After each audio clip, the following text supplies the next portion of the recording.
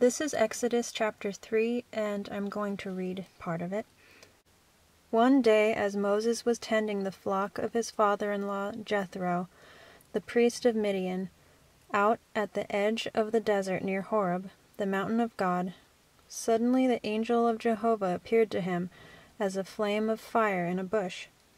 When Moses saw that the bush was on fire and that it didn't burn up, he went over to investigate. Then God called out to him, "Moses, Moses." "Who is it?" Moses asked. "Don't come any closer," God told him. "Take off your shoes, for you are standing on holy ground. I am the God of your fathers, the God of Abraham, Isaac, and Jacob." Moses covered his face with his hands, for he was afraid to look at God. Then the Lord told him, "I have seen the deep sorrows of my people in Egypt, and have heard their pleas for freedom from their harsh taskmasters. I have come to deliver them from the Egyptians, and to take them out of Egypt into a good land, a large land, a land flowing with milk and honey, the land where the Canaanites, Hittites, Amorites, Perizzites, Hivites, and Jebusites live. Yes, the wail of the people of Israel has risen to me in heaven, and I have seen the heavy tasks the Egyptians have oppressed them with. Now I am going to send you to Pharaoh to demand that he let you lead my people out of Egypt." "But I'm not the person for a job like that," Moses exclaimed. I think that is very interesting. I think Moses' first reply to God is very interesting. He told God he wasn't the person for a job like that. It's very interesting to me because I can relate. The rest of chapter 3 and into chapter 4, God tells Moses what to do, about going to Egypt, about speaking to the people of Israel to tell them how God was going to take them out of Egypt and take them to a different land, and about telling Pharaoh to let the Israelites go. In chapter 4, Moses said this, "Please, Lord," Moses replied, "I have never been eloquent, neither in the past nor since you have spoken to your servant, for I am slow of speech and tongue." And then God said to him, "Who makes mouths?" Jehovah asked him. "Isn't it I, the Lord? Who makes a man so that he can speak or not speak, see or not see, hear or not hear? Now go ahead and do as I tell you, for I will help you to speak well, and I will tell you what to say." But Moses said, "Lord, please send someone else." Then the Lord became angry. "All right," he said, "your brother Aaron is a good speaker, and he is coming here to look for you, and will be very happy when he finds you. So I will tell you what to tell him, and I will help both of you to speak well, and I will tell you what to do.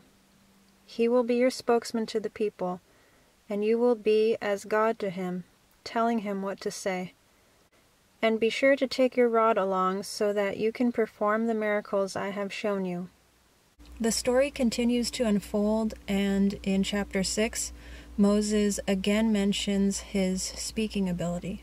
But in the Lord's presence, Moses replied, "If the Israelites will not listen to me, then why would Pharaoh listen to me, since I am unskilled in speech?"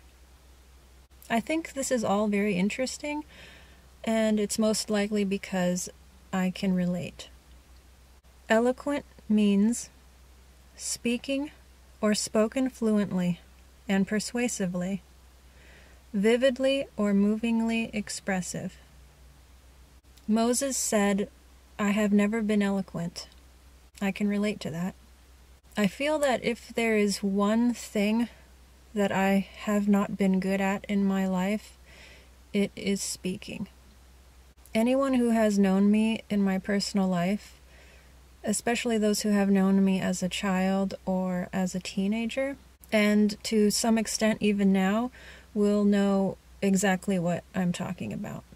I have not been good at talking or speaking. Of all the people I know, I am the worst at it. I tend to do better in a one-on-one conversation with someone or in a very small group of people, but I'm just not a talker. I never have been. I'm usually quiet. Like some people are usually talkative, I am usually not talkative. Social situations are not my forte. Small talk is not my forte. I can play at it and sort of get by, but it's not my thing. I am not particularly fond of it. It's kind of exhausting to me. At times, talking has been more tiring than physical labor. Also, there is this cadence and rhythm and tempo to talking that can vary from person to person, and for some reason, it is difficult for me to dance to this.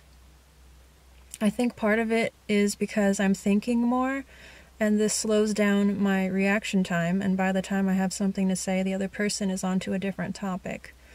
Also, in groups of people that are talking, I tend to fall back into observing and listening, as if I'm watching people talk instead of thinking that I want to participate in it. Also, I don't feel much like saying something if it isn't very important. There are many reasons. The bottom line is I feel that if there's anything that seems to come as standard equipment in life that I seem to lack, it is talking well.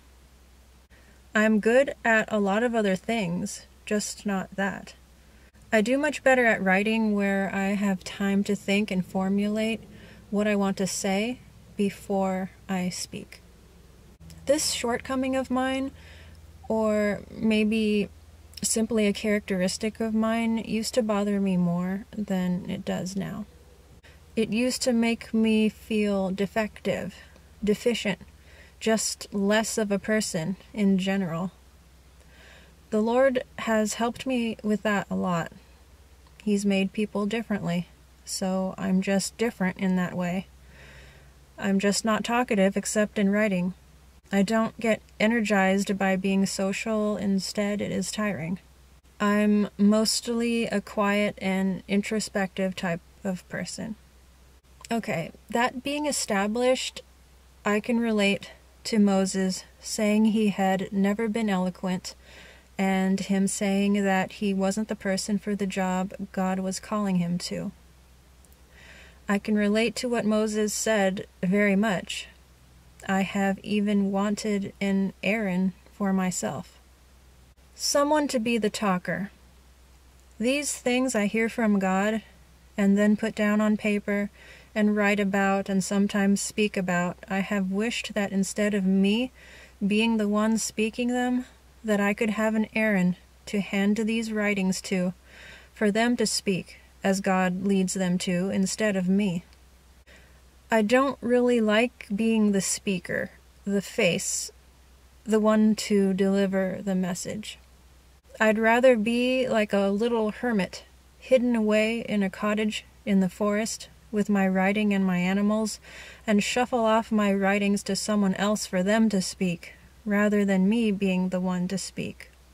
Like if I have some ability to hear God, and some ability to write down lessons and things He's taught me or things He might want to say, let someone else be the mouth that speaks these things instead of me, is what I have felt.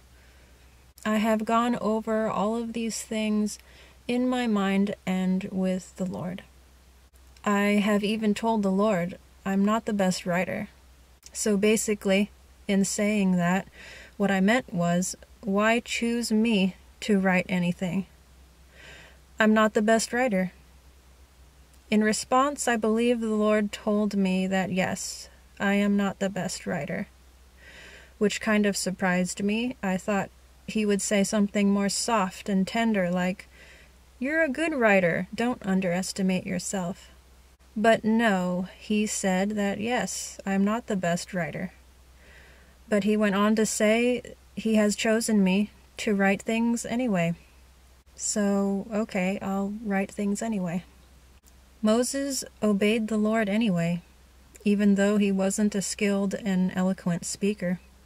On top of that, the Lord told Moses he would help him to speak well, and that he would tell him what to say. That is assuring.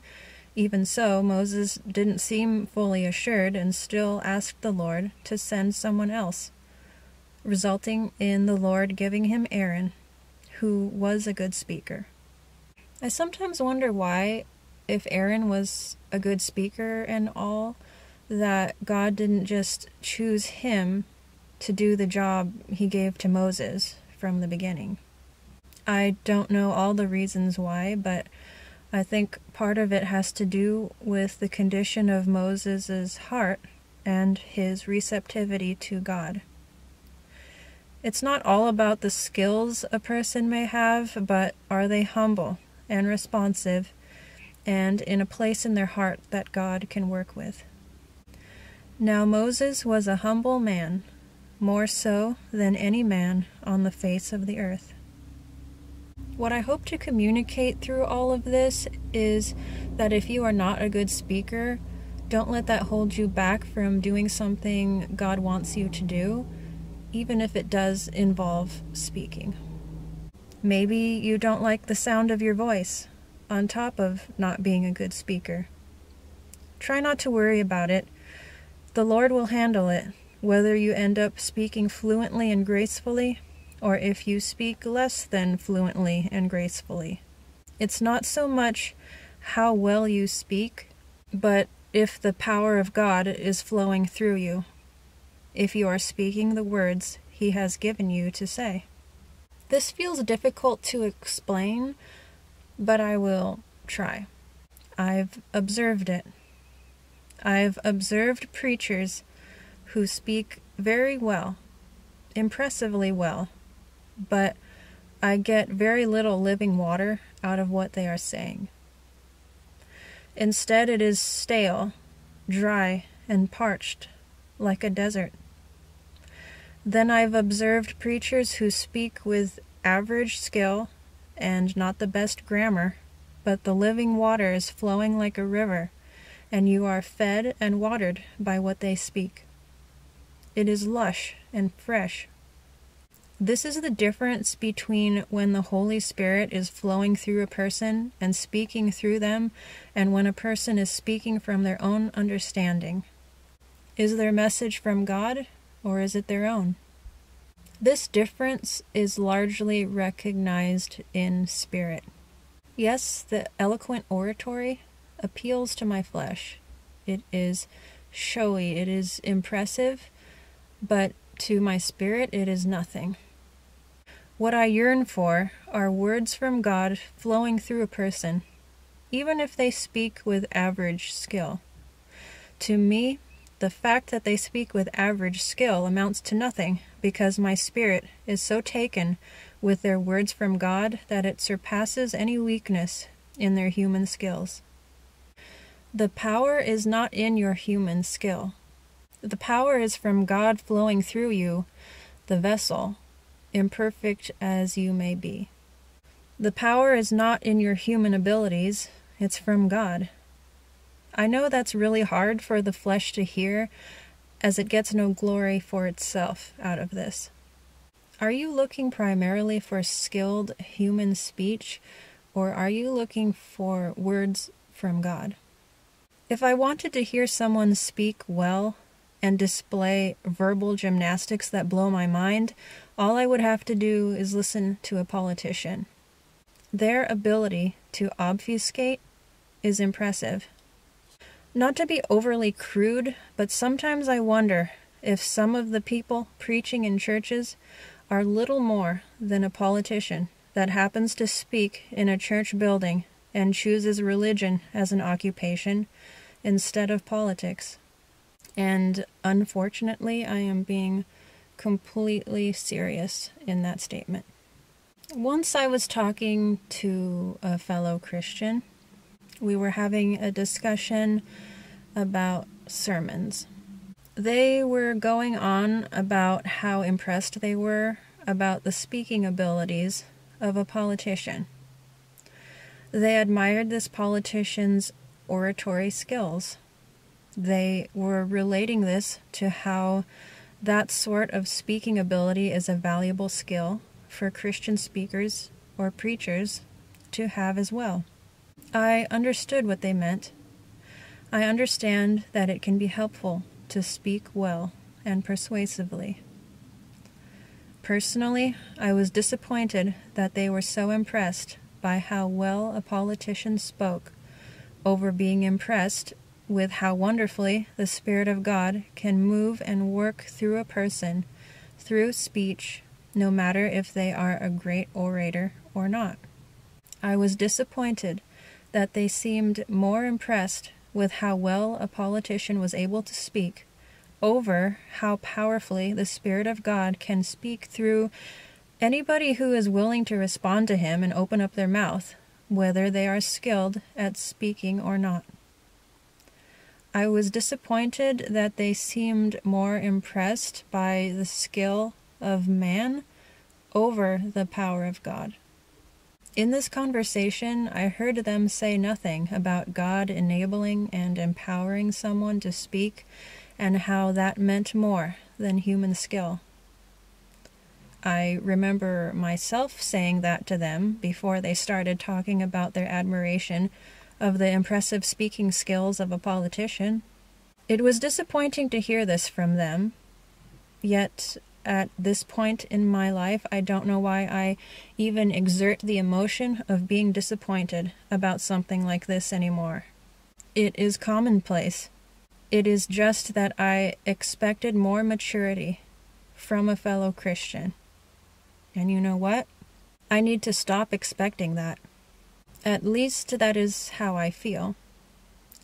Most of the time when I have expected maturity from fellow Christians, I end up being disappointed.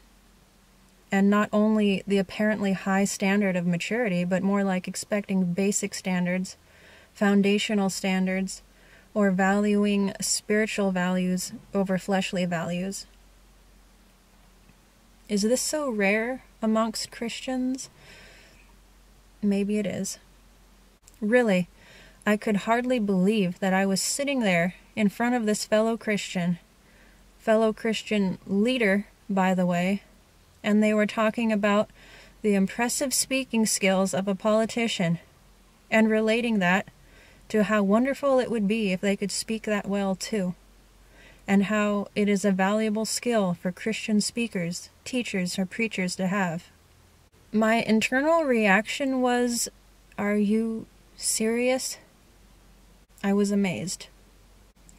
To me, instead of talking about desiring to speak as well as a politician does, I would talk about how lacking in speaking skills Moses was, or how lacking in other ways so many people in the Bible were. And despite that, God used them so greatly, and how wonderful it is that despite my lack and my weaknesses, it is possible that God could use me too. Or for that matter, that God could use anyone who seems to lack in various ways. It seems to me that God often chooses someone who man would never choose, even someone who thinks themselves as not the one for the job. Also, instead of desiring the speaking skills of a politician, how about desiring to be so close and responsive to God that you would speak the words He gives you to speak? On top of disappointment on my part, it was just sad to hear this from a leader in the church. Maybe I'm wrong, but when someone is a leader in a church, I expect to be able to look up to them to some degree. I don't mean make them a role model replacement for Jesus. I mean, as maybe an older brother or older sister, idealistically speaking, I expected that I should be able to look up to them to some degree.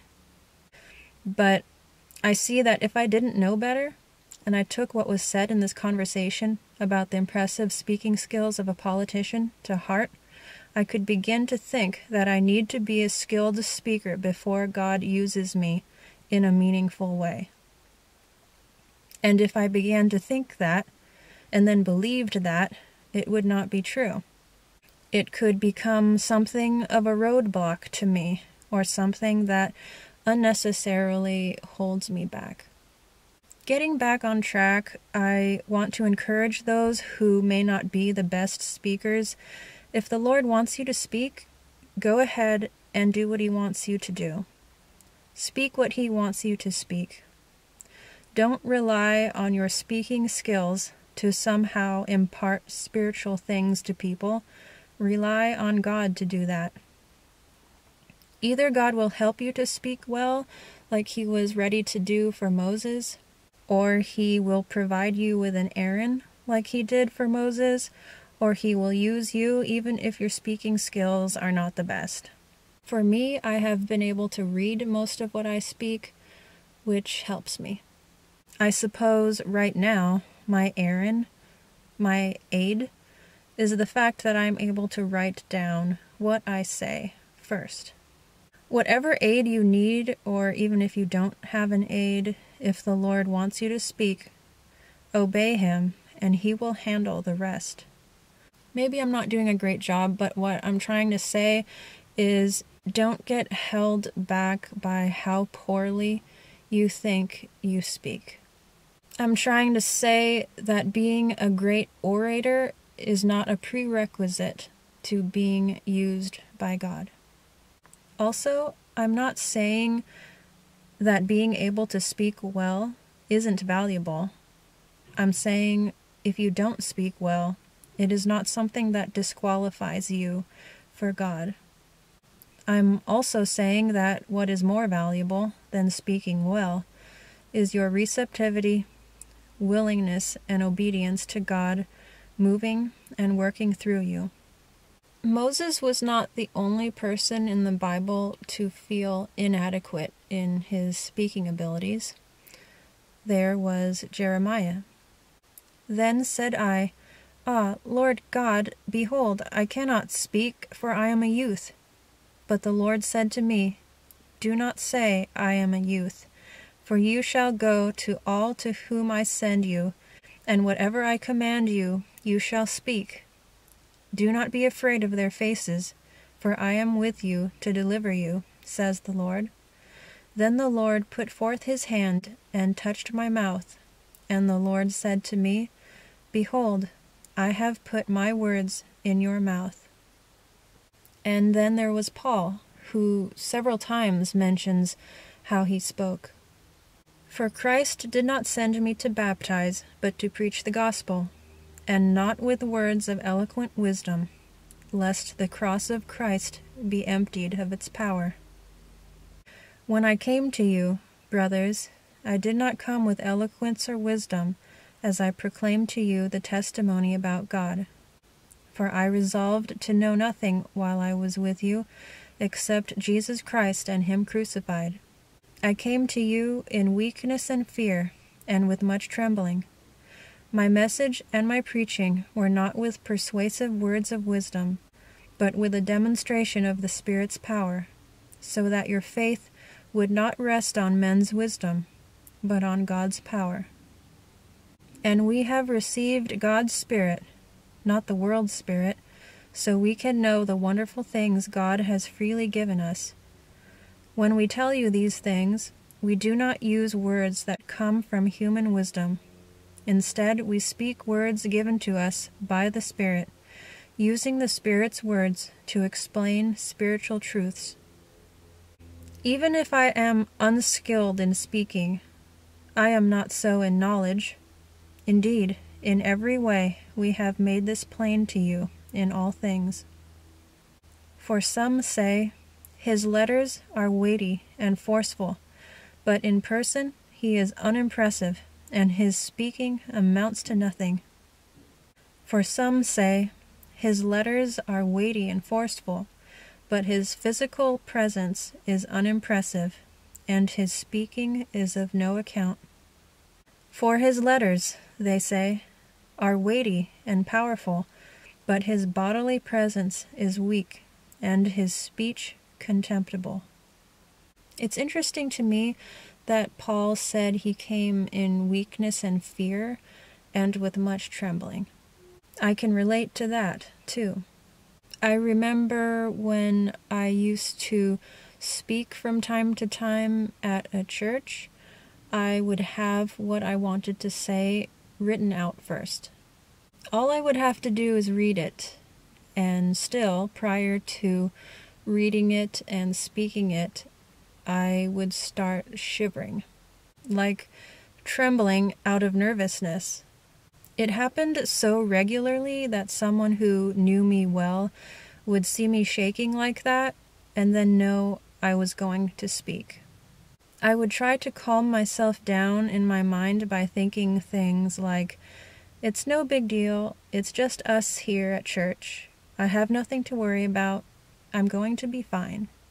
I felt that I really did function in one of my greatest weaknesses, but I trust that in the end that didn't matter and anything from God shined through in what I spoke. Again, I want to encourage those who feel like they don't speak well that it's okay. Don't worry about it. If God wants you to speak something, go ahead and speak, and trust Him with the rest.